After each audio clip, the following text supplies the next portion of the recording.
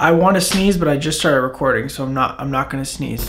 What is up, everybody? Welcome back to the channel. Today we are going to be going through some of my all-time favorite images that I took while touring on the Melodrama World Tour. These are going to be a mix of both digital and film photographs that I took, and really just my favorite overall images that I got to take throughout the course of that tour. We ran all over the world with Lorde on her Melodrama World Tour, so I had a lot of images to go through, but probably just like you guys, I'm stuck inside during quarantine, going through old photos and old memories, trying to remember what normal life is like. I thought, what a better time to go through these images and pick out some of my all-time favorites. So let's get right into these photos. So this first photo is probably my most popular image from that tour.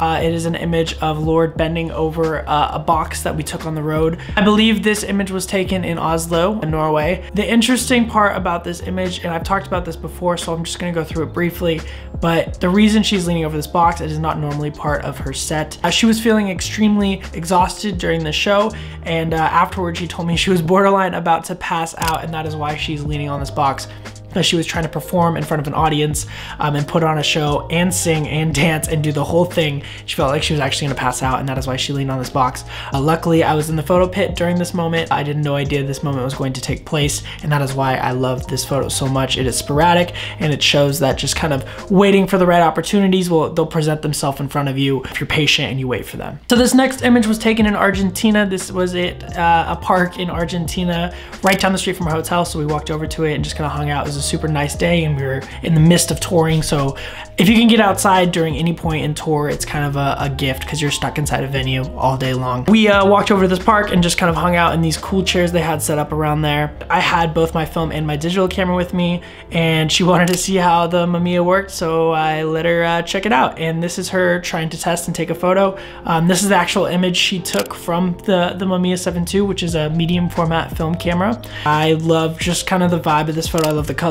I'm a huge fan of greens, and then obviously it's just like such a chill environment outside of the venue, which is very rare to come by during tour, so that's why I love this photo. This next photo was shot on medium format during a show. If you guys do not know what medium format is, there's a slew of videos. Go check them out. It's essentially a larger format version of film photography.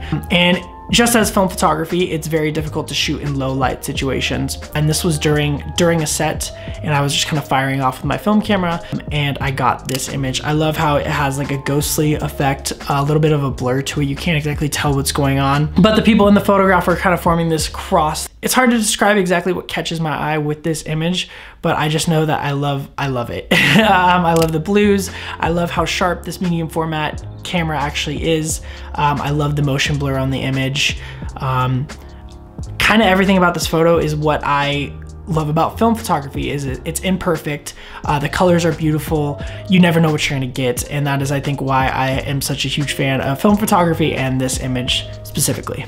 So this next photo is actually in the green room. A green room is where an artist gets ready for the show or for the day or whatever event they're about to go take part in. It's just her hanging out in the green room. She was getting ready. I love the outfit. She had tons of outfits she chose from every single night, and this outfit was really cool to me, and I also just like how it's her personality to me. This is the Ella that I know, and it's just a great photo, and yeah, that's that. Not much more to that. I forget where this image was taken exactly, but again, it's just kind of backstage at a venue. Similar vibe as the last one, but this one was shot on digital. Just had her stand in this hallway right in front of her green room. If you look, the sign in the background is her name for her green room, so it's literally right in front of her green room. And then she had on, again, this amazing cool outfit with these stars on it. You guys, I am not a fashion guru, but the outfits that Lorde put on during the Melodrama tour were insane. They blew my mind, and I can only imagine how many fashion gurus were like drooling over these outfits because they were all fascinating to look at and just beautiful on stage and off. And then this last photo is very special to me. This last photo was shot in Mexico City, and this is the final photo from the Melodrama World Tour. So this is actually the last show and the last time she got off stage and got into the van to drive away to finish off the Melodrama World Tour. So I thought this was a fitting image to use as my my last favorite image from the Melodrama tour, because it really does embody the entire tour. It embodies the exhaustion. It embodies the happiness of like finishing off such a monumental moment in her career. Again, the outfit is fire, so it's just a dope outfit. And it was an exciting moment just being there and being like, holy shit, you're like, Melodrama World Tour is done. This was the last show. And I think that's why I love this image so much. So you guys, those were my personal favorite images from the Melodrama World Tour. All these photos mean so much to me, and to have had the opportunity to be entrusted to document the Melodrama World Tour means more than anyone will ever know to me. So thank you guys for watching. I hope you guys enjoyed this video. It would mean so much to me if you subscribed and commented and liked and did the whole thing down below. We are on our way to 5,000 subscribers on YouTube, which is insane. So thank you guys so much for hanging out. I will talk to you next time. Peace.